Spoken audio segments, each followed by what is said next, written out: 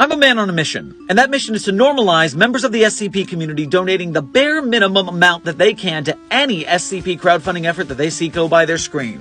Here's the deal. You want SCP films, shows, and games? I want SCP films, shows, and games. Netflix, Amazon, all the big guys, they are not going to touch SCP because it's Creative Commons, meaning they cannot own the copyright or the exclusive licensing rights. Also, Netflix canceled Inside Job, and I'm still bitter! But here's how we win. Site42 alone, not the whole SCP community, just Site42, we have 3.1 million followers! The minimum dono on a GoFundMe is $5. If my community gave that minimum, we would have $15 million. Nightmare on Elm Street was filmed for $1 million. We would be able to start a studio on that. SCP is an arts community, and I'm calling for arts communism. We get enough people in this mindset of giving a little, we're going to be able to make some big-ass things. And that's why